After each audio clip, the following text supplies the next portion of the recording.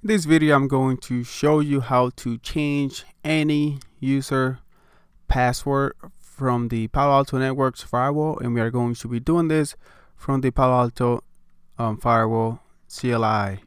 So let's go ahead and run that CLI. So let's go ahead and open the Palo Alto Networks CLI. First, you want to log in with your username and password.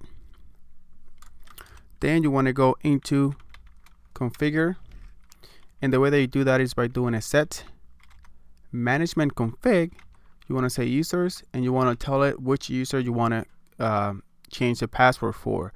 So if it is for any other names, if it is for like your username or any other names that you want to change the password to, you can just go ahead and specify right here.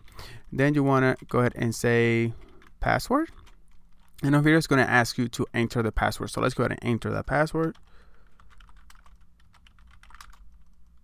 There we go. And then after that, you just want to go ahead and commit your changes. So that's how you are able to change the password for any user in the Palo Alto Networks firewall. And just remember to commit your changes, because if you don't commit, it won't get into that running configurations and it won't be saved.